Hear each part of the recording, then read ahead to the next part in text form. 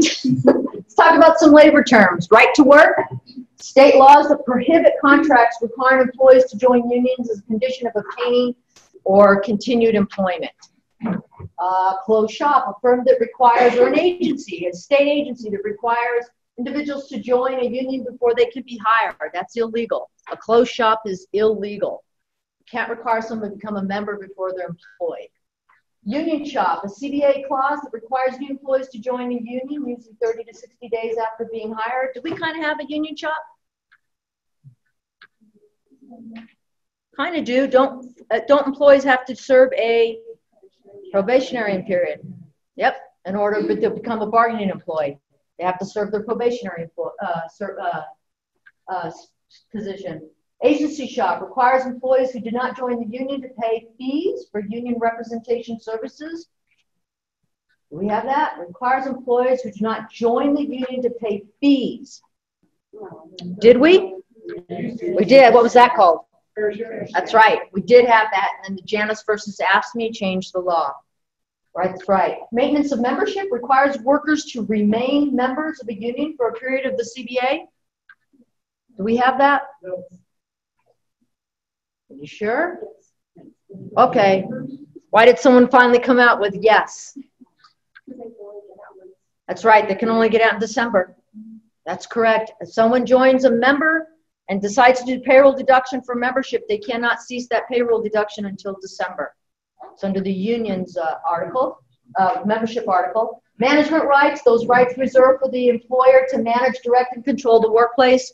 Do we have those? Yes. Article 18 in the Green Book and Article 5 in the Purple Book. Union security provision. It's a CBA provision that aid the union in obtaining and retaining members. Do we have that in our CBA? No, we don't. Could we get one? Potentially, if someone proposed it and negotiated it. But we currently don't have that. Dues checkoff. Do we have that in our collective bargaining agreement? Yes, we do, right? It's absolutely right. We allow the union to have a bargaining employee to make an election to have payroll deduction for membership dues if they choose to do that. It's volunteer. They don't have to, but if they do, they do that. They can do that. So we have a checkoff provision in our collective bargaining agreement. Union membership by industry. Just wanted to show you a quick overview of how unions are organizing. They're starting to organize in governments across the United States and finding that to be a very effective process, and obviously it's growing tremendously, as you can see that. I read an article in which the unions are going to attempt to organize 100,000 new members by 2024. That's their goal. By 2024, they're hoping to organize 100,000 new members. All right. Required subjects of bargaining, as we all know, those ones are hours, wages, and working conditions. So when you look at a collective bargaining agreement, pretty much between the four corners of a CBA, it's talking about hours, it's talking about wages, or it's talking about working conditions for those that are in the bargaining unit. Some of our articles in the contract require us to negotiate further. Example, Article 18 or 5, management rights, requires us to notify the union to negotiate if we're going to move a bargaining employee from a brick and mortar building to a brick and mortar building. If we're going to create or update agency policy that impacts a working condition on a bargaining employee, you must notify the union and negotiate that to impasse. Or a health or safety issue, you must notify the union and negotiate to impasse. Negotiate to impasse, not impasse arbitration, so you never would go before an arbitrator, but you do have to negotiate and let the union have an opportunity to be heard and voice their concerns or ask questions about why we're moving someone from this building to another building, or why are we updating the policy to say this now, what's the impact that it may or may not have. So we have to notify and negotiate the impasse. There are permissive subjects by labor laws that you can negotiate. For example, benefits for retired employees. What was a permissive subject that we had in our CBA? Does anybody know? We had one. Fair share. Pursuant to our law, Public Employees Bargaining Act, our labor law, fair share was a permissive subject of bargaining. So if one party waived that they did not want to negotiate that or discuss it, then you didn't have to be forced to discuss it. It was a permissive subject. And then there are illegal subjects like putting provisions in a collective bargaining agreement that would be illegal on hiring practices or processes. Often, I think both parties think that when they negotiate a contract, it's good, it's clean, it's not illegal. However, if someone was to find out later on through the process that a provision was illegal, the parties would have to go back to the table and clean up that illegal article or provision if that occurred. I don't believe we have anything in our current collective bargaining agreement that's illegal. I think we're sound with our CBAs. Questions on that? Hours, wages, and working conditions are pretty broad. Working conditions are when you change someone's schedule. Working conditions are when you discipline someone, because that affects their working condition. When you change them from a brick and mortar building to a brick and mortar building, that's affecting their working condition. You have to notify the union and negotiate that you're moving Betty White from this office to another office down the hall. No, not offices. You can direct the work of under your management rights. But when you start moving them from a building to another building, you must notify. Duty to bargain in good faith. How often do we hear that? Does anybody deal with grievances? And you'll see often in grievances you have failed to comply with the contract in good faith. Often that terminology is thrown around often, and I think sometimes it may be slightly misused. What bargaining good faith is more about these three kind of elements from the labor world of just trying to actively participate in negotiations to reach some final agreement, to make a sincere effort to reach a common ground, and or create binding agreements on mutually accepted terms that both parties agree to this collective bargaining agreement. That's bargaining in good faith. Bad bargaining is showing up and not showing interest, making counters that are just like ineffective, or canceling sessions and not showing up.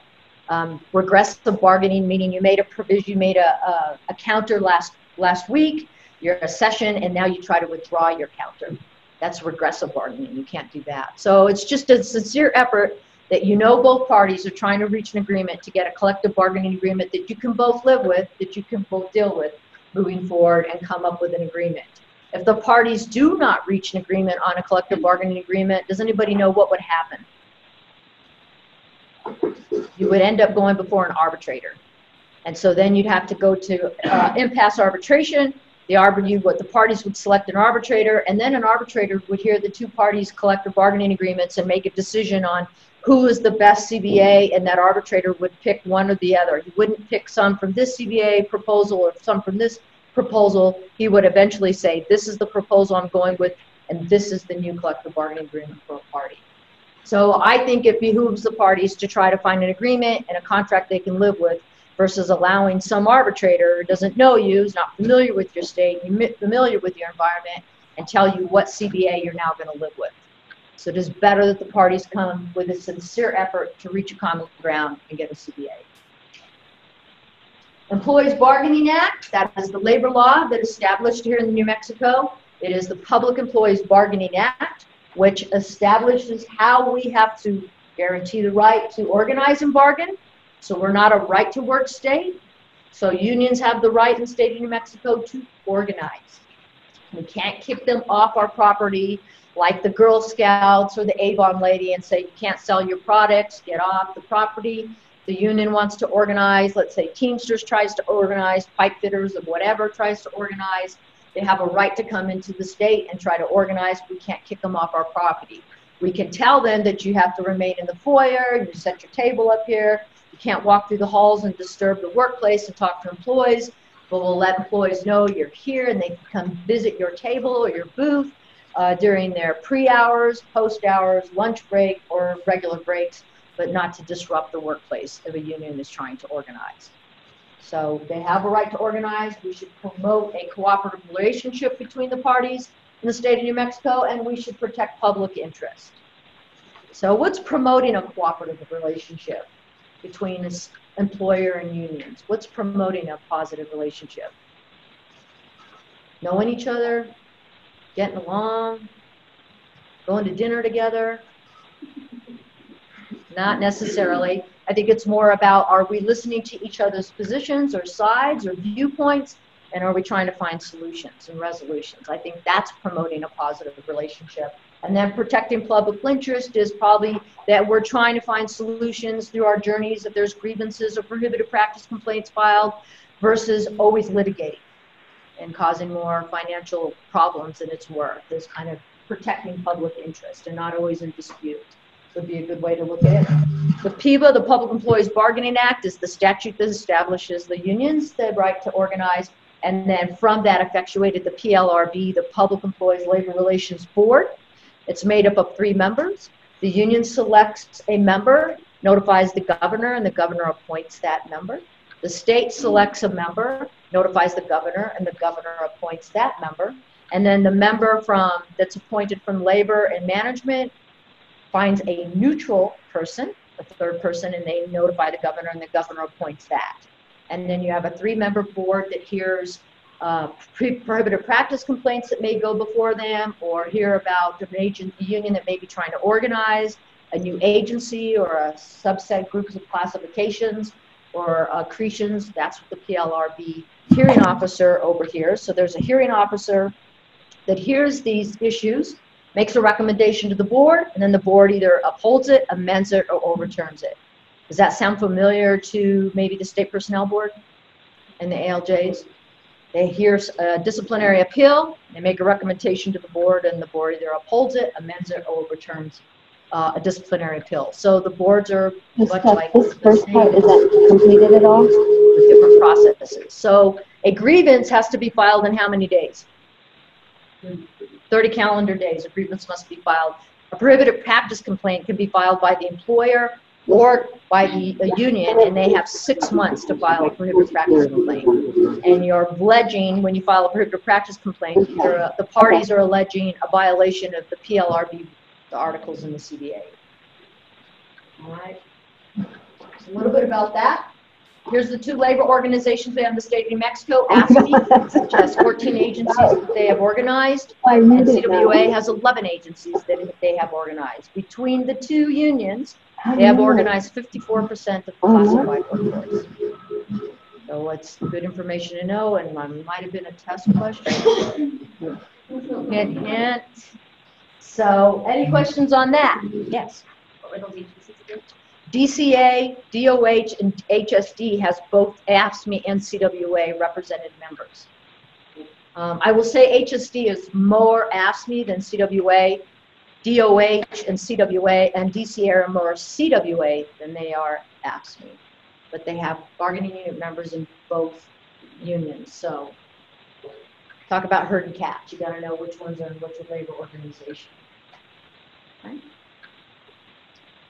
Let's talk a little bit about who can't join the union according to PEBA, right? Our labor law says that those who can't join are managers and supervisors.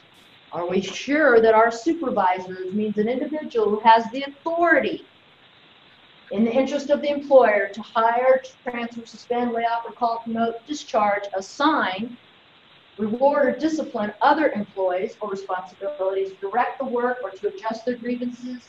This includes evaluating.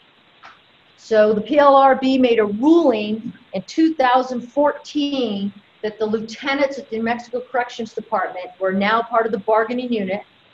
They were called, at the time, corrections said the lieutenants were in management, and the lieutenants wanted to be organized. So they filed a petition, went before the PLRB, and the PLRB ruled on 3 of those underlying elements. That's what the PLRB determined what is a supervisor or manager. They have to be able to have some input, some action, some authority to hire, discipline, and evaluate. And the lieutenants didn't meet that threshold. And so now they're in the bargaining unit because they didn't meet that 3-pronged threshold. So employers, when you go back and you want to call someone a supervisor, make sure this is occurring. Some authority, some input, insight. They don't have to sit on a panel, but do they get to give, some kind of input on that hiring? Do they get to get some input on discipline? And that was the one that hurt them the most, because the union was saying the lieutenants never disciplined. The wardens disciplined. And so that took away that authority kind of thing. So make sure your supervisors are meeting that threshold. Questions on that?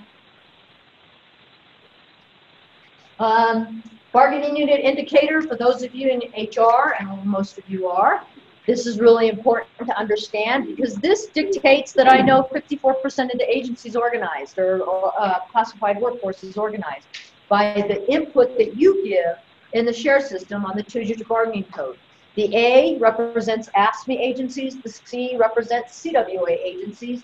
That's the first indicator, the two-digit bargaining code. And then the second indicator is telling us, yes, why they're represented. That classification, BizOps specialist, has been organized. It's in Appendix R in the CBA, telling me BizOps specialists at CYFD are organized, so it should be an AY.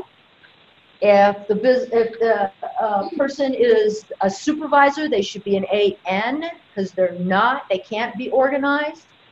Or the AN means administrative clerks, for example. Let's say administrative clerk classification has not been organized at CYFD, so you would put an AN. AFSCME represents is at CYFD, but they have yet to accrete or organize that administrative clerk classification, so it would be an AN. Management's always an N, or classifications that have yet to be organized is an N. That's the second digit.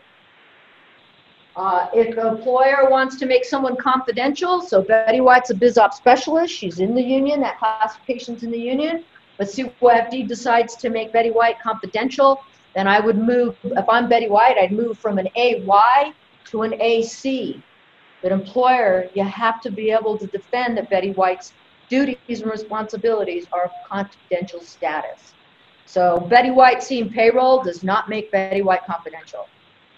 Betty White seeing discipline and draft, Betty White seeing policy and draft, Betty White being privy to information that's in draft before it goes public, like budget or things like that, or changes, then Betty White could probably meet the definition of confidential. If the union believes Betty White's telling them, I'm not doing any confidential work, I don't know why they did that, I'm not doing confidential work, then the union can take it to the PLRB and challenge the employer as to what the duties are and if they meet the confidential threshold. If you lose, Betty White's going from AC to A, why? Right? If you were to lose before the PLRB, or the PLRB just ruled against you and said, no, she's not doing enough confidential duties, she doesn't meet that threshold, and I'll be honest, I don't have any rulings from PLRB yet on confidential. We just have the ones on supervisors now, but we don't have one on confidential. So I just always tell employers, make sure you can change someone to a confidential status, but make sure it's truly confidential work. Doing payroll is not confidential. Why is that? Does anybody know why that is? It's not. Why payroll is not confidential? I'm sorry? Yep, it's public information, so that doesn't make it confidential. You may want it, but it's not. All right, so it's really important to know how we do these statuses. The S and the M are saying that the union represented classification, the union owns BizOps specialist, but maybe you decided to make Betty White temporarily a supervisor. Maybe you're giving her a little bit of an MCOP or something because you don't have a classification there yet. That would make Betty White an AS. But as soon as you're done making her a supervisor, you go back to AY. Does that make sense? Or AM. So the secretary of an agency shouldn't be an AM. Secretary of an agency should be a AN, right? Not organized, not represented. It's a managerial classification. All right? Any questions on that? Clear as mud, or? Yeah. And again, the more you put the information in correctly, the more we understand who's in the bargaining unit and who's not, right? Based on that. All right. Talks about union membership cards. You've seen the new ones come out. We had the whole, I said earlier on in this introduction that this is a new environment with the new administration. Our employees are their members are our employees. We need to learn how to get along. And I think it's great that we're getting along and learn how to respect each other and have conversation on how we can resolve some of these concerns that may arise if a grievance arises or prohibited practice complaints arise. But in that dialogue with the unions, one of our little resets to moving forward was that we would agree on what a new union card would look like from AFSCME and from CWA. They created these cards. These are the official cards that bargaining employees would be filling out if they wanted to pay membership dues through payroll deduction. Can an employee fill out a card for fair share fees through payroll deduction? That's correct. They cannot. So we want to look at, make sure that these are the cards they're filling out. Agencies, when you get a bargain employee who wants to start membership dues and they hand you the card, you got to make sure the card comes to the state personnel labor relations person, and we initiate it for you, not you. We initiate payroll deduction for membership dues. We initiate payroll deductions for people or COPE. People is for AFSCME, COPE is for CWA, and that's a political kind of thing if a bargaining employee wants to give to the political arena as well as pay membership dues. And so, if I heard you correctly, we're not entering the union. We are. Yeah, state personnel labor relations is. That was something the unions asked us to change the business process. We sent out emails indicating to do so. So if you get the card from the bargaining employee, PDF it and email it to labor.relations@state.nm.us. That's the same email box. And we will initiate it and we'll let you know we started it so that you can, and you have the card so you can put it in their personnel file, right? If we get the card first, we'll initiate it and we'll give you a copy of the card so you can put it in the personnel file. And then labor relations, Drew or Marco will notify AFSCME or CWA that we have started payroll deductions for membership dues. Is it true for canceling as well? Right, so good question, because I'm getting there next. Canceling, when can they cancel payroll deduction? Yep, December, right? The first 2 full calendar weeks of December. So you got to look at a calendar, and when does our calendar day start? Has anybody read the CBA? It says it, Saturdays. Yeah. And so on Saturday starts a full calendar week, right? So you have to look at the calendar and see when the first 2 full weeks, calendar weeks start in December. And I already looked. It's actually the first 2 weeks in December. Yay! It's easy this year. So bargaining employees that want to cease payroll deduction for membership dues, if they come to you with a written document, because it says in writing that they want to cease, you employer, if it comes to you first, not me, it comes to you first, you must direct the employee to go talk to their union. If it comes to you, tell them, nope, you need to take this letter or go talk to your union first. You need to provide it to the union, don't give it to me. Then the union will give it to me telling me, yes, we're approving them to cease payroll deductions. If it comes to me first, I still have to do what I told you to do. I have to tell the employee, go to the union, talk to them, give them your notice of wanting to cease payroll deductions. Why do you think the union wants that? What's that, Mike? Try to convince them not to. I'm sure they want to have a discussion and say, hey, bro or sister or whatever, brother, why are you quitting? Don't quit. Let's talk about it. What are the great benefits that being a union member provides to you and what your dues give you? And they do give a lot of benefits. Both CWA and AFSCME have a lot of benefits by paying membership dues. It's kind of like being a Costco member. The gas is cheaper, the tires are cheaper, maybe you get a vacation trip. It's kind of the same concept with being a member for the union. So we want to leave that discussion up to the union talking to their members, right? Not us explaining it. The union explains to their members what that business process is. The only reason the employer's involved is because we have negotiated a process to have dues done through payroll deduction. That's why we get involved. But once the union says, yeah, drop Betty White, she's been approved, we will cease Betty White's payroll deductions in the system. Any questions on that? It's a new business process change, yes. Once you cease deductions for a member, are you going to notify the agencies? Yes, we'll notify you that we have ceased Betty White's deductions. The union have already said, yes, please do it. We will do it. And hopefully SPO's records will match up with the union's records on who started and who stopped. Right. So do I have bargaining employees now sending me emails wanting to stop payroll deduction? Yes. Do you get them? Yes. What are you telling bargaining employees who want to cease them today? They have to wait till December. I've had bargaining employees say, okay, well, keep my email and just cease them in December. No, I'm not the bank. I'm not a deposit slip. Nope, not going to allow that. I always tell them, nope, you need to resubmit your request in December to your union is what I tell them. And I openly give them Connie Durr's email address or Donald O'Leary's email address and or phone numbers. And then let them have that discussion with their union. And when the union notifies state personnel to cease, then we'll do so. We'll let you know too, starting and stopping. Any questions on that? When would an employer cease payroll deductions and state personnel is not involved? When they're terminated. Yep, terminated. What else, Katrina? When they're promoted, they change agencies, change classifications that might get them out of the bargaining unit, or they change from HSD AFSCME to GSD CWA, right? So we would stop the payroll deduction for AFSCME on Betty White. She goes to GSD, which is a CWA agency. Do we start her payroll deductions for CWA? Thank you, people who went like this, because we don't. When do we start them? They give us that card. That's the whole acknowledgement that they want us to do it. If they don't give us, yeah, that's right.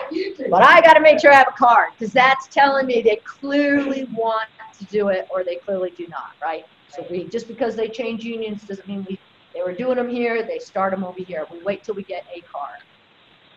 All right, clear as mud, clear as clear. All right, good. I think everybody knows that. I want to make sure we're using these cards. I'm already getting cards from employees that aren't either one of these. So I am notifying the union that I received this card. It doesn't look like the one we made an agreement with. Please let me know what you want me to do. And I'm trying to understand if they're going to start interjecting additional cards or different cards, but I certainly am looking for that. So I'm just kind of working with the unions to figure out what they want me to accept or not accept. All right. Management rights. So they're pretty much summarized between the two collective bargaining agreements, and I just want to make sure you know these are your sole exclusive rights 1 through 8, which means you don't have to notify 1 through 8. You don't have to notify the union to negotiate to impasse. But when you get to 9, 10, and 11 in the green book, and you get to 9, and it's not really 9, 10, 11 in the purple book, it's I, J, K, and L. When you get to those 3 in the purple book, you have to notify the union to negotiate to impasse. Not impasse arbitration, but impasse. And that means when the parties have reached a point where they agree to disagree, then employer, you're going to move folks to a different building. Employer, you're going to deploy your policy, or employer, you're going to deploy that schedule, or employer, you're going to deploy that health and safety, whatever issue is going on, okay? But you got to give them notice. It's always recommended you give the unions at least a 30-day notice of any of those 3 changes or 4 changes. At least a month's notice, so that you have an opportunity to tell them, hey, this is what's happening, give you an opportunity to meet, negotiate it. And if you guys get an agreement right away, then great, more power to you. If you reach impasse, you reach impasse, and then you deploy it on the date. The Labor Relations is a template that we really want you to utilize when you have to notify the union on a 9, 10, 11, or 12. We think it's clean, it's crisp, it's putting them on notice, and it moves through the process. So if you're going to do 9, 10, 11, or 12, please contact Labor Relations if you do not have that template notice. And we'll give it to you, and you can fill it in. Any questions on these?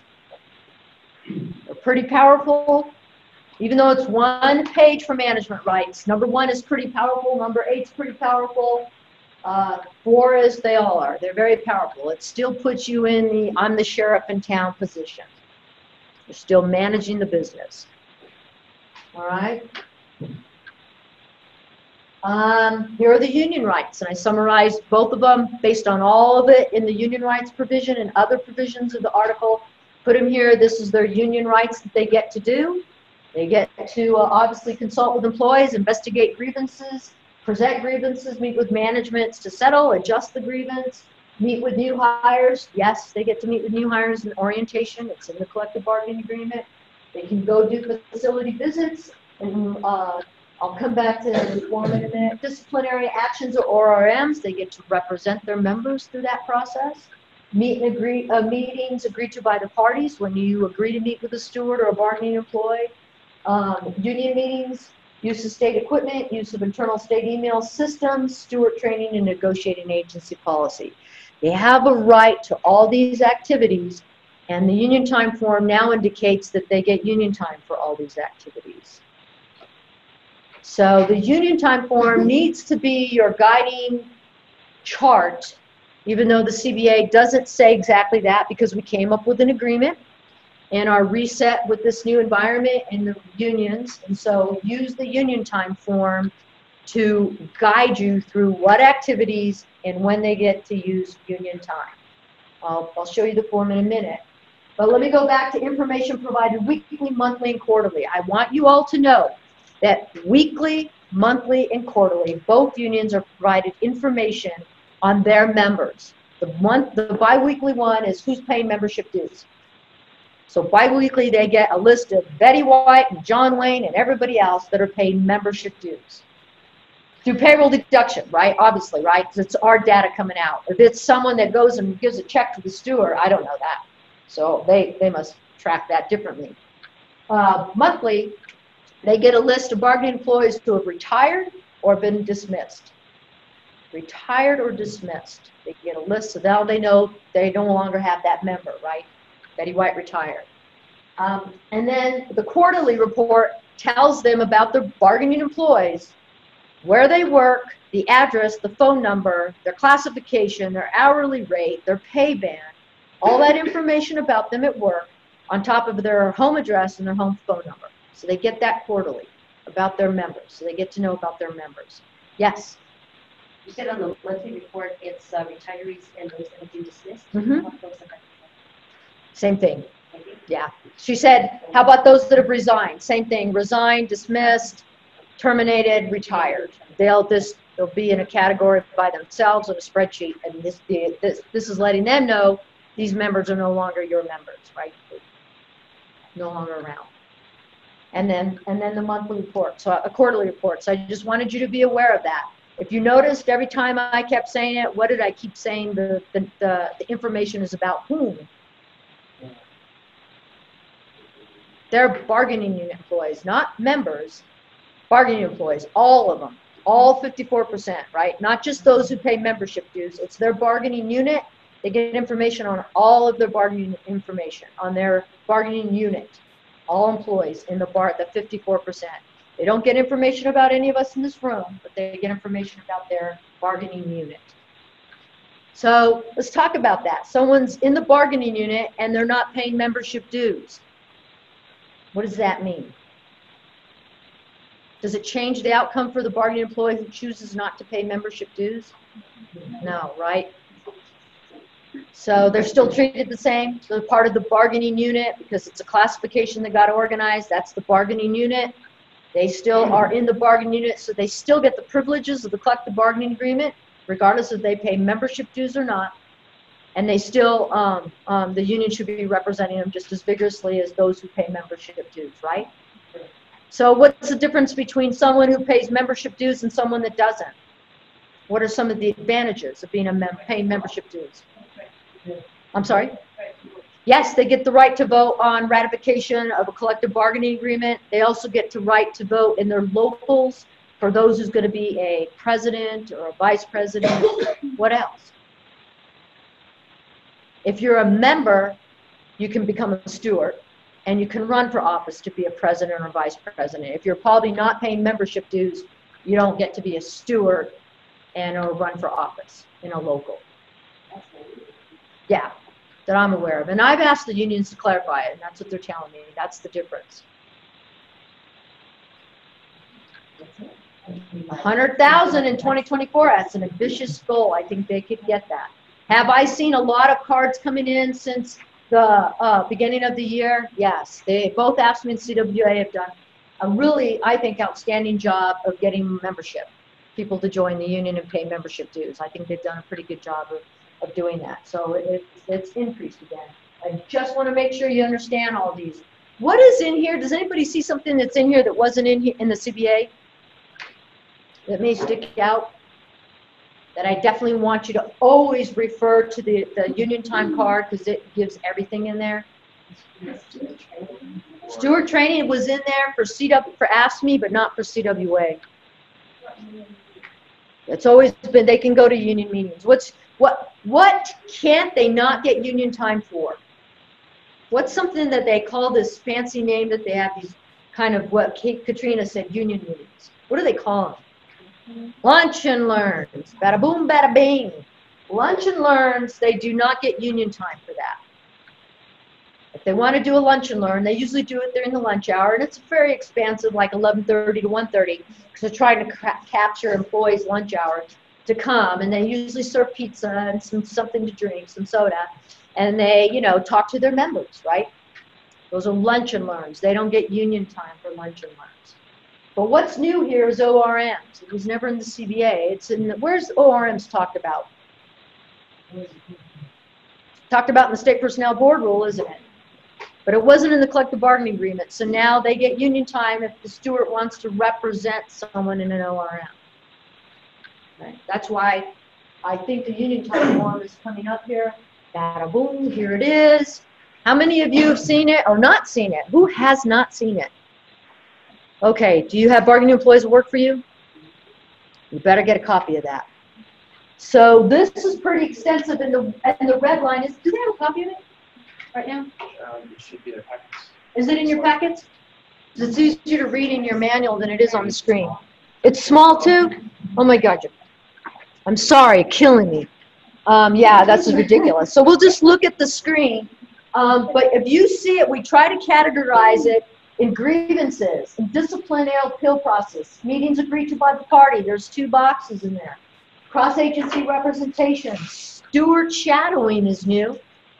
So they can have up to 2 stewards to shadow the great steward, the good knowledgeable steward, in investigatory interviews, oral response meetings, and face-to-face meetings. So 2 stewards can sit in the background.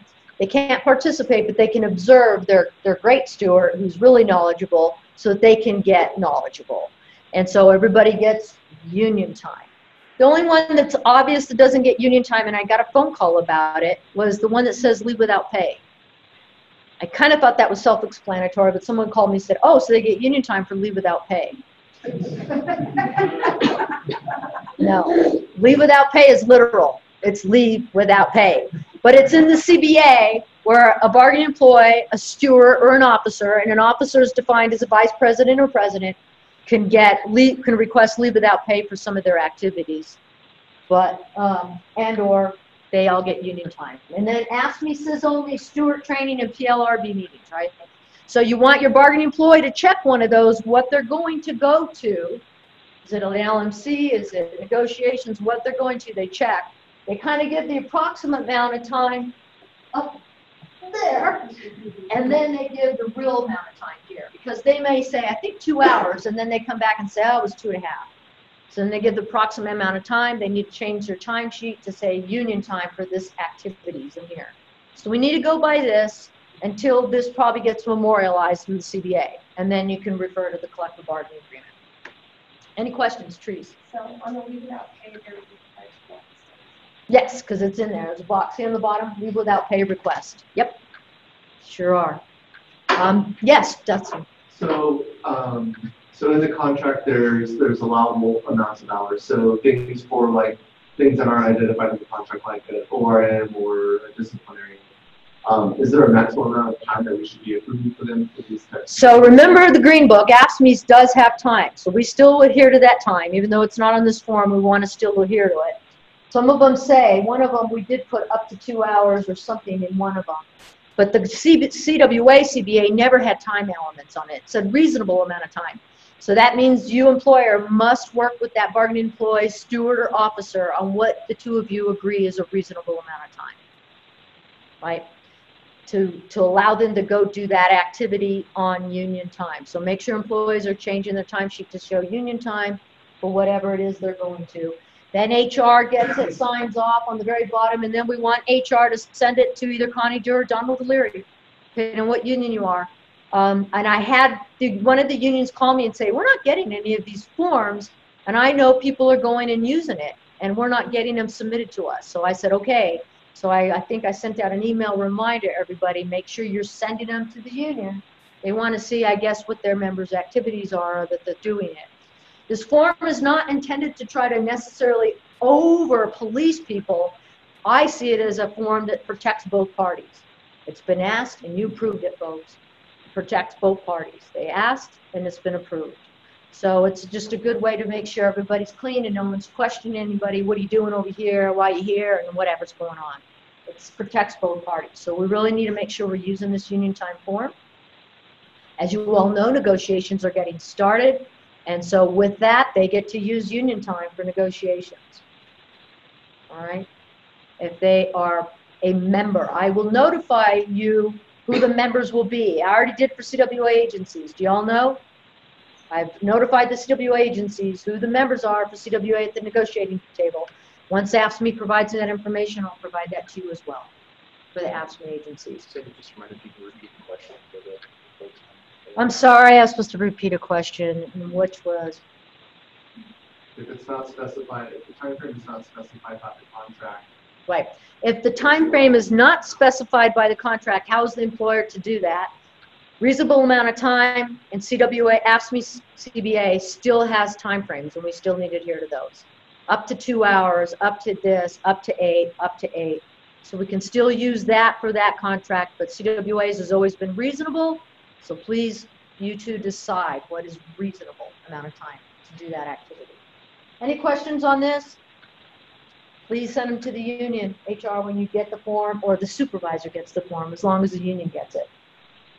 Grievances, I just want to make sure, folks, to be the best knowledgeable individual, you should really know these contract articles.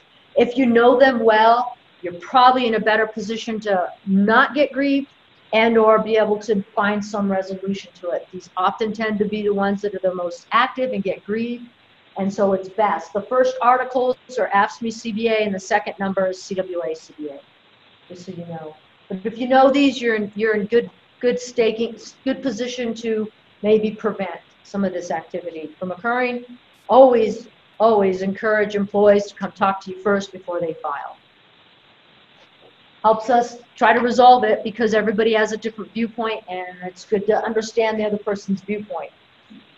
Grievance process timelines, just for those that are visual, who doesn't know a timeline in here? I mean, seriously, 3 grievance process, 3 steps. Why do we have grievance arbitration in the CBA? First of all, people requires it. It's in the state statute that says we must negotiate a grievance arbitration process. Why do we want a grievance arbitration process? Remember when I said earlier, PIBA said we have to protect public interest? It gives the parties an opportunity to have discussion, face-to-face meetings, and see if we can find a solution and resolve this, because there's misinterpretation, no communication, whatever it might be. Someone's, thinks this is going on, and so they really don't have all the facts. It gives the parties an opportunity to find a solution before we have to litigate it. But if the parties can't and we agree to disagree, then there's an arbitration process that is more expeditious than taking things to court. Because if you file something in district court, it probably takes over a year before you even get a calendar date. So it is more expeditious to go through this process, see if the parties can find a solution. If not, then we go to arbitration, if the parties agree to disagree. But it just talks about all the time frames, and it's good to understand those time frames of what they're counted for, what you're reply to. I really encourage agencies to respond at all 3 steps. I really encourage agencies to have grievance meetings, face-to-face meetings. That really gives you a better insight of what this issue is about. Sometimes a 1-page grievance really isn't a whole lot of information. And sometimes they say articles that you just don't understand how they even got there. So if you have that meeting, you can get clarity and you can ask a lot of follow-up questions, and you're better employer to go back and do the research you need to do to see if you did violate those articles or you did not. But maybe thinking about, even though you're going to say, I didn't violate those articles, can you start thinking about a solution? Can you start thinking about how to resolve issues? I always tell employees, have you thought about that? And sometimes say, no, I'm not thinking about that. I didn't do it. I'm denying it. Done. It helps you to think a little bit about it, right? Well, how could I resolve this? What is really Betty White upset about? Is it her perceptions become a reality? The rumors have just captured her and she can't get out of it? Is there really something that went on? Did the supervisor really say this? Did something come out that upset her? I don't know. So let's ask. Let's have a meeting and get some, information from foundational. And I've been to a lot of your agencies' face-to-face meetings. Y'all ask great questions, great follow-up questions, get good information, make your analysis. You can still deny it, but at least you have a better understanding. And what's a positive about those meetings is often you can be, without realizing it, quietly training stewards. They didn't even realize you were training them. You're training them, and they don't even realize it. I just had a meeting with a steward the other day, and we walked away, and he was so grateful what me and Marco were telling him. He didn't know it. This is great, and we were like, yeah, thumbs up. We were like, we trained the steward. No, just kidding. But it does help, right? You get educated. Both parties get educated because people do have different viewpoints from where they're standing, where they're sitting. So it's good to hear people out. Makes you more knowledgeable. Just want to make sure we understand time frames. Grievance resolutions, obviously, if you're going to go to a face-to-face meeting, have you been given the authority to make a decision right then and there? Or you hear the issue out and you tell them, thanks for the information, we'll get back to you. Is your settlement in your grievance response? We talked about it at the face-to-face meeting. We agreed to do this, that, and you did this, and this grievance is now settled, it's resolved and complete, and it moves no forward. Or does your agency want maybe your attorney to draft up a real settlement? Find out your business processes, make sure you're consistent in them. But either way is fine, but just make sure you know that, if you're the decision maker or not. Stay cool, calm, and collect as a cucumber, right? Don't get emotional, don't get upset. If you know the supervisor that's been grieved is going to get upset, maybe that's not the person to bring to the meeting, right? How many of us see stewards that don't bring the grievance? Yeah, a lot of us. There could be a reason behind it. Maybe we didn't let the grievance off. No, I'm just kidding. Maybe the grievance going to get upset, the steward knew it, or the steward just felt like I can do this and I don't need the grievance there. So same thing with us, right? Decide what we're going to do and try to see if we can find something. Please don't make settlement that erodes your rights, though, or conflicts with the CBA or your agency policy or even the board rule, right? Got to make sure, but if you're going to make a settlement, it's memorialized even in your grievance response or it's memorialized in settlement. Don't walk away and say, yeah, it's cool, we got it, don't worry about it, take care of it.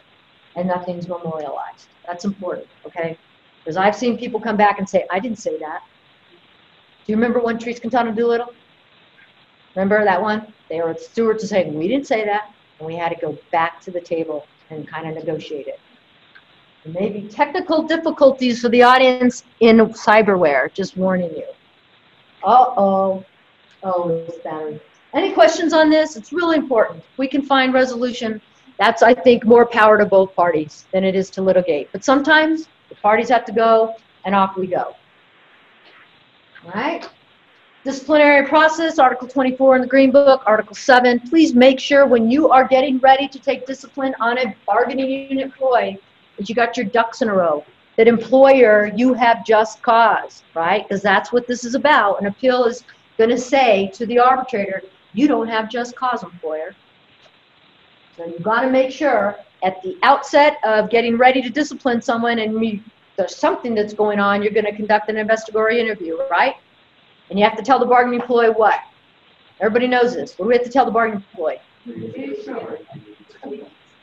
Conduct an investigatory interview tomorrow at 3 o'clock, and it may lead to discipline, right? That's what the CBA says to do. We've also agreed with the unions that we also should say, and you have the option to bring a union rep if you choose to. So you should say it may lead to discipline, and if you want to bring a rep, go ahead. You should say both those, right, moving forward. All right, in an investigatory interview. And obviously, if the employee requests it, you gotta provide it with that. So let's talk about this Weingarten Rights. I want to be very clear. Weingarten Rights is a private sector ruling from the Supreme Court. And what kind of employer are we? What? What'd you say, Jamie? What did someone say? What kind of employer are we? Oh, it's in government? Well, we're government, but public. We're a public employer versus a private employer. So you're right, public. So public employer is bound by what? What have I said earlier? What statute guides us? Public Employees Bargaining Act. That's what provides us. Does anybody know what direction private employers go? NLRB, the National Labor Relations Board, and the National Labor Relations Act, the NLRA. We've got an act, Public Employees Bargaining Act, and we got a board called Public Employee Labor Relations Board. I wonder if that's a test question. All right. So we have this Weingarten Rights. How long have the unions been saying they have Weingarten Rights? For a decade, right? What Weingarten Rights says is they have a right to a union rep during an investigatory interview, and that's what this document says. An investigatory interview only. If they invoke it, or we tell them it may lead to discipline, they invoke it, great. If we tell them it may lead to discipline and they want to get a union rep and they bring one, great. What happens if a bargaining employee does not bring a union rep to an investigatory interview? Do you continue the investigatory interview, employer? Yeah, then you get started. That's right. If they invoke it while you're in your 5th question of interrogation, I'm just kidding. We don't interrogate. We do what? We ask questions. We do not interrogate. We're fact finders, right? So when we're asking questions and the bargain employee on the 5th question says, whoa, I think, wait, stop. I want a union rep. Do we stop? No, we absolutely do. We allow them to go get a union rep? We absolutely do. But you can start dictating an employer how much time, like in a half an hour, try to get a rep. You got to use your judgment. If it's at the end of the day and it's 4:15 and they're trying to rally up a rep and they keep saying they can't get one, might you have to reschedule? Potentially, yes. So think those minds. But they have a right, employ reasonable belief that the discipline or other adverse consequences may result from what he or she is saying to you, employer. They have a right to request a union rep. Have we been doing that for a decade? Yes, we have. The unions call it Weingarten Rights. I think the employer from the public sector, state government, is more or less allowing that type of rights because the contract says it. Just want to remind you that we let them have a union rep in an investigatory interview. Any questions? Who answers during that investigatory interview? The employee. Does the union rep get to? No. It even outlines it. It says it's to guide them and counsel them. Can a union rep tell a bargaining employee, don't answer that, Betty White? Don't answer it. Can the union rep tell Betty White, don't answer that question? Yes. And can Betty White say, I'm not going to answer that? Yes, more or less. But I think often investigators tell employees that they need to, what? Comply and cooperate with an investigation, right? But I guess if Betty White wants to listen to the steward and say, don't answer, I guess then you will make your conclusion, investigator, on whatever information you've gathered, right? And then you'll make your analysis if there was misconduct and if it required discipline, right? Any questions on this? All right, cool. We're crystal clear on that. Investigatory interviews, this is what we're talking about. Opportunity to consult. They absolutely have an opportunity to consult with their union rep. They cannot refuse to attend the interview. And you see a 3 and they're like, I'm not coming down. You're not going to grill me. No, I'm kidding. You're not going to question me. I'm not coming down. What would happen if a bargaining employee didn't show up? What would one of you supervisors, managers do? Or you could think they're insubordinate, right? Okay. Sam, you have an online question. I do. Yeah, it says do counseling. So I'm guessing this is like a letter of counseling or letter of concern. Need representation. Yes, I was going to talk about that. Let's finish this and then I'll talk about that. So management has a right and obligation to conduct an investigation, provide employee a reasonable amount of time to confer with a representative, and the union rep can counsel the employee, advise them not to answer questions that are abusive, misleading, harassing. We're gathering facts. We're not trying to get a conquest here. We're not interrogating. We're not kicking chairs and things like that. We're not threatening, things like that, right? We're just gathering the facts. We can make an assessment. But the question was asked, can a bargaining employee have a union rep when I'm issuing the LOR? Yeah, Is that what they asked? Do counselings need representation? No. What did I say they get representation for? Investigatory interviews. That's it. An investigatory interview, they get a union rep. You want to have a staff meeting, you're going to open up a performance development plan, you're going to do an employee evaluation plan, open interims or closed, they do not get union representation. Why? I think it's one of your managerial rights, sole exclusive right to evaluate, sole exclusive right to do an interim review and do a PDP and help coach and counsel that employee. So if you're bringing them in for a staff meeting or you're bringing them in to help them understand why they can't get 20 widgets an hour, they don't get a union rep for those discussions. You have a right to talk to your employees. You have a right to help them, you know, be educated, turn them around, send them to trainings, right? They don't get union representation. What Stephanie was saying at CWA, when her agency is issuing discipline, like a letter of reprimand or an NCA, Donald Leary from CWA, the president, is saying he doesn't have a union rep present with the bargaining employee. Can the bargaining employee have a union rep when you're issuing a letter of reprimand or an NCA or an NFA? Just for investigation. No, we're now letting them have a union rep now. This is a new change. We're now letting them have a union rep when you issue the discipline. But folks, really, how long does that take? It's not a big hardship, right? I mean, seriously, you're not going to reinvestigate Betty. You're not going to ask her more questions. You're really going to say, here's your letter of reprimand. Please read it. Do you have any questions? Can you sign that you're in receipt of it? And you're moving on. It's pretty much a done deal. And I've seen that with NCAs, NFAs, LORs. They can have a union rep present to observe that, but it doesn't take long.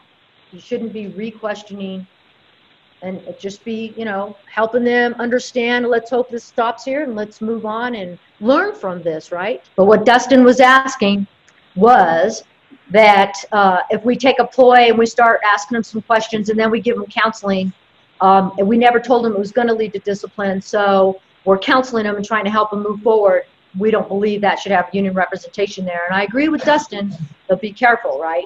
Be careful. It's kind of thin ice. If you're questioning too much, the employee may say they took those facts and then that's why I got this discipline a month later, right? You got to be careful that you're not going to result discipline. You're trying to use it as, okay, so let me understand it. Oh, yeah, you did do that wrong. Let me tell you how to do it right. That's good, right? That's just showing that you're trying to educate and train them and get them to be back up to speed, all right? Just cause, obviously the board rule and the CBA have these definitions in there. Please ensure that's what you have to determine is just cause employer before you start taking disciplinary action on this. So the board rules defining it and the CBAs both have this language, somewhat of language up here, right? And bargaining employees are bargaining employees after they serve their, right, pre that. We've had probationary employees try to start payroll deduction for dues. And we've told the union, nope, we won't start them. They're still in the probationary period. Whether the employee knows, the union got confused, I don't know. But this certainly will take the time frames with this, right? 45 days, we've all heard this over and over and over. Please make sure once you hear about the incident employer, you have 45 days to get that investigation done and issue that contemplated action or that letter of reprimand. 45 days, calendar days. So your Saturdays and Sundays while you're at home swimming in the pool are going against you. Keep that. Well, what it says, if an outside agency or a division is not involved in the investigation, then there is no 45-day window for you, employer. If you've got an outside agency or division involved in the investigation with you, you're not under the 45-day window. But if you don't, then you have 45 days, or you use the last sentence that says facts and circumstances which require you a longer period of time. Employer, you'll have to defend that before the hearing. You'll have to persuade that arbitrator why you went beyond the 45 days. Why did it take you 70 days? What went down? And if you can elaborate those facts and circumstances, or your attorney can, you may persuade the arbitrator to say, yeah, those are great facts and circumstances, so they didn't violate this particular article or section. It was understandable why it took them 70 days. But you'll have to present that. All right? Yes, 45 days. Once you hear about the incident, that you need to get that investigation done and then start issuing your LOR or NCA. Now, why do we say LOR, NCA? I'm not saying counseling letters. I'm not saying verbals. Why? Why are those not? I'm not calling them discipline, and I'm not under the 45-day window. They don't go in the personnel file. That's right.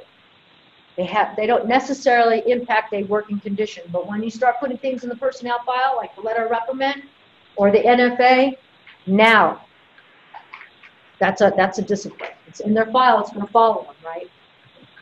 All right. Good. Considerations, folks, please consider these things. Reasonable rule and work order. Those are your policies. Your attorney needs those policy signed acknowledgments as exhibits that we kept telling Betty White about the dress code and about the code of conduct and about whatever our culture, our environment is at our agency. That's what policies are dictating, right? That's the environment, the culture of that agency by policies. And so your policy acknowledgments are showing that Betty White can't testify and say, I don't remember. The last time I signed the code of conduct was '93. I just don't remember it. But if that truly was the last time she signed it and that's the only policy acknowledgement, you're probably in a lot of, be a little bit harder, because I think Betty White's going to say, I don't remember what it said. So, you know, from years of experience, try to reevaluate policies as far as letting all employees re-review them, 3 to 5 years. 3 to 5 years, max 5. This keeps it fresh. Employees can't say they don't remember. They've signed them. We've got a plethora of them. Notice, notice, notice. What are all the documents for notice? Is a verbal notice, if it's written? Is an LOR, is a letter of counseling, is an NCA, is an NFA, an employee evaluation, a performance development plan? Are those all notices? Absolutely. Policy acknowledgments, those are notice. Emails that you gave them, that's notice. Those are all notice. This is a big criteria. The employee had to know doing this could result in discipline, right? Doing this could result in discipline, whether it's performance or misconduct. Sufficient and fair investigation, clean hands, employer. How many times have I heard the union tell the arbitrator, oh, well, Betty White's supervisor did the investigation and signed the NCA. She's the judge, the jury, and the executioner. She's never liked Betty White. Clean hands. Maybe we have to have someone else conduct the investigation. Betty White's supervisor can sign the NCA if you want her to, but maybe she shouldn't be doing the investigation as well. Just think that out. How does it look? Perception. This often gets brought up in hearings. So sufficient, fair, obviously, documentation to support it. Proof, you bear the burden of proof, employer. A disciplinary appeal, you put your case on first, and you bear the higher burden of proof that you had just cause. Then the union puts on their case and says you didn't. And then the arbitrator makes a ruling. Equal treatment, make sure Betty White's not getting fired and other people of somewhat similar incidents were only getting suspensions. Why did Betty get dismissal? Now, Betty might have progressive, and we're there, but maybe not. So watch that. I've seen many of them get amended to what the other employees received. Employees that got dismissed ended up getting the suspension that other employees received because the arbitrator was persuaded by the union that there were similarities. Wasn't equal treatment. You're being harsher on this individual today versus those others. But you got to show, you know, we're being equal and or this is a different situation. And Betty White's got a lot of priors. And then obviously appropriate discipline. It does no good, employer, to say, you know what, I'm going to fire Betty, and if the arbitrator brings her back, well, that's on his hands, not mine. It's a horrible thing to say. It's a terrible position to be in. Betty's already mad at you guys for firing her. Trust me. If it gets amended, who's Betty's favorite hero? The Super Stewart cape is, right? But if you do appropriate discipline, equal treatment, fair investigation, thorough, you can whip back your supervisor cape and say, yeah, I'm a good employer, I'm a fair employer, and this was the right thing to do for Betty, and hope she learns a lesson and grows and moves on, right? Wherever that might be, or it's a suspension or whatever. But be a fair employer, you're better off, and I think you can do that. But you're going to have, it's good to know these and evaluate them as your beginning discipline or as an investigator. It's really got a good, strong case. You're better off to do that. I'm just highly recommending it. Key terms. These are in the CBA, and they often get misused. Does anybody know what a complaint is versus a grievance? Some of your agencies call a complaint a grievance, right? Some agencies' policy says an internal complaint process is an internal grievance process. But a complaint, when I hear complaints, is based on agency policy and the employee's upset about something within the agency. And a grievance, they're filing something that is alleging an allegation of a violation of an article in the collective bargaining agreement. You can't grieve agency policy. You can only grieve the articles, the 43 articles in the CBA, and grievance arbitration says you can't grieve Article 1 and 2 anyway, so now we're down to 41. And you can't grieve the signature page, so now we're down to 40. So it just keeps going. All right, crazy to grievance. Know the difference between a grievant and an appellant. A grievant is filing a grievance and going to arbitration. They're saying you violated the contract, employer. The union bears the burden of putting on their case first in grievance arbitration and proving to the arbitrator you violated said articles, and you put on your case second. An appellant is someone who is appealing their discipline. Even before an arbitrator, they're an appellant. ALJ or an arbitrator, they're an appellant. They're appealing their discipline. A steward, bargaining employee who has to be a member, who chooses or volunteers to be a steward. Officer and official, because of the CBA, I think AFSCME calls them officers and CWA calls them officials, or vice versa. I'm sorry, I'm not that familiar with it. Also has to be a member, can run for office. And then a classification defines the jobs. Classifications, what did the union organize? Classifications, not position numbers, not people, but classification. And then position numbers are assigned to every job, right? So if you have 3 biz ops specialists, you probably have 3 different position numbers. But these get confused when unions are asking for desk audits, and all of a sudden all of these words get mixed. And to me, words matter. So it's a good time to train our stewards, right? And our employees on the proper pronunciation of what's being said, so we're truly understanding it. Alternative work schedule is just that. At time and condition of employment, Betty White was 8 to 5 Monday through Friday. Now she wants a different schedule. That's an alternative work schedule. If Betty White wants to flex, it's not a flex schedule, but she's asking to flex her schedule today because she came in late. So instead of being short some time, she's willing to work late and flex her schedule to make up the late time. That's flexing the schedule. Job description versus a position assignment. The job descriptions on the SPO website, the big job descriptions will tell you what the classifications are and give you a broad overview of what biz ops specialists do. Sometimes it shows the A, the advanced, the basic, and the operational. And then a position assignment is what's being done at the agency level, right? And starting to narrow down a little bit of what that biz ops specialist at that location is going to do. Dues deductions, we talked about that, and people or COPE. So people in COPE is another deduction the employee can do through payroll deduction, has different purposes and goes to a different bucket. Dues deductions are broken up in 3 ways, if you didn't know. Council 18 gets a portion of it, the local gets a portion of it, and then their corporate office gets a portion of it. That's what they told me on dues deductions. Do we know the difference between an applicant and a candidate? This is critical because the contract speaks to candidate every time, never speaks to an applicant, always speaks to a candidate. All of us potentially are applicants, but not all of us may become candidates. You become a candidate when you get on the referred list. Now you're a candidate. All right? And then a personnel file versus a soft file. All right, be careful on that. Any questions on those terms? Because they're in the CBA and they often get confusing, and I hear members say it and I hear employees say it. They often get confused. Good opportunity to educate. And then here's our check test.